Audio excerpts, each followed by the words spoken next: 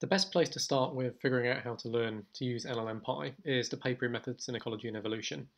It's an application paper type, so you can get the PDF for free, regardless of whether you have a subscription to the journal or not. The paper explains the objective of the package and also illustrates some examples of neutral landscape models that you can create using NLMpy. The figures themselves are particularly important to take a look at and understand why they're important, because later on, as part of the tutorial, we'll be recreating these figures. But before doing anything else, the first thing you should do is go back to the website for the paper and download the supplementary material. Under the Supporting Information tab, you'll find the supplementary material for the paper. Of the files that you've downloaded, the first one to take a look at is the reference card. The reference card shows you two things. On the first side are all the neutral landscape model functions, and on the second side are additional functions. Taking a closer look at the neutral landscape model functions, you can see that for a given function, such as the random function, the parameters that are required are listed. In this case, there are simply two: the number of rows and the number of columns you require in your array. That's essentially all the information we need to know to go about making a neutral landscape model with NLMpy. But to demonstrate it, I've jumped into Spider here in order to run some code. So first of all, what we'll need to do is import the package. Once we've done that, it's then very simple to create a new neutral landscape model. In this case, we'll use the random function and create a neutral landscape model that's 5 rows and 5 columns. If we take a look at that, we can now see that we've created a 5x5 array with numbers that range from 0 to 1. This is our first neutral landscape model. Of course, it's not very easy to see quite what's going on here because we simply have an array of numbers. So this is why the scripts that produce the figures in the paper have been provided. So let's take a closer look at one of the other supplementary material files, which is the script that's designed to create figure 1. I've opened that script up in Spider in order to have a quick look at the code.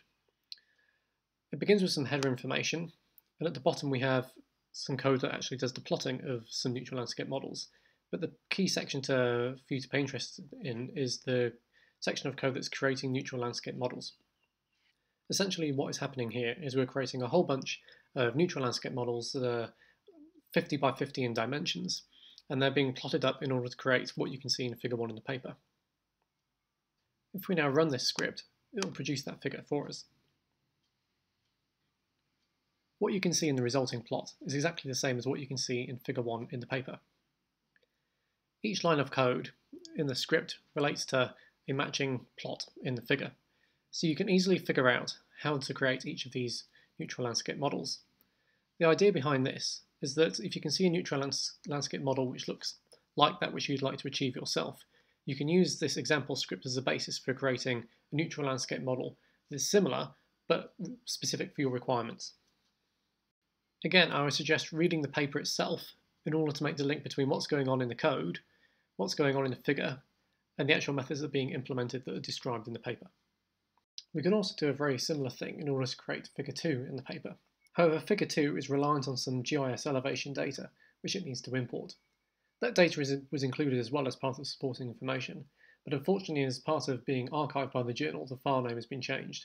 So what we need to do is first of all just correct this by renaming one of the files, the .asc file that contains the elevation data. I've opened the script that creates figure 2b in Spider in order to again take a look at the code. There's header information at the top, some code that plots the resulting NLM at the bottom, and the important code that creates the hierarchical neutral landscape model in the middle. And if we run this code, we'll create the figure shown in 2b. What we have created here is a hierarchical neutral landscape model, in which different neutral landscape model algorithms have been applied to different elevational gradients, with those elevational gradients being determined by the input data. Once again, the idea here is that if you want to create something similar yourself, you can use this script as an example to get yourself started. The final thing that's important to note about this example script is that if you go back to look at your directory, you'll see a new file has been created. This is because this particular script that generates figure 2b actually exports the resulting NLM as a new file. This means that you can create files that you later can import into a GIS system or another piece of software.